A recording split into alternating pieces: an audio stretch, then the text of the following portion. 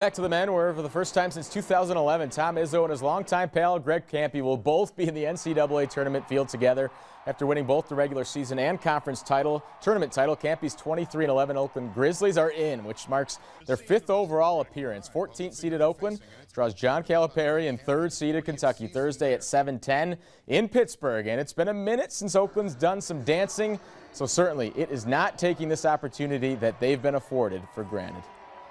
A bit of a relief because we went 3 times in 6 years, as I told you before, and it became a right. We expected it, right? And then we went 12 years without going, and then it became a frustration. And so I was as frustrated as could be. I felt like I let players down. I let our fan base down in that, and to be back in it, while I'm excited and happy because of how happy everybody is, there's also a sense of relief that we're back.